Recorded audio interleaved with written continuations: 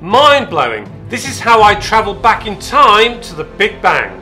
Jetpack ready, I added an elastic band to a pencil sharpener and catapulted off to the Big Bang. When I got there, I found a very angry man who had been thrown into a bottomless pit. He cursed the people and built a world of hell with a secret human ingredient called denial as their survival code. The people were able to rebound every day from a life riddled with concern. I asked the man if I could save the world, and he said, "They'll never listen. At least quiz shows keep them happy."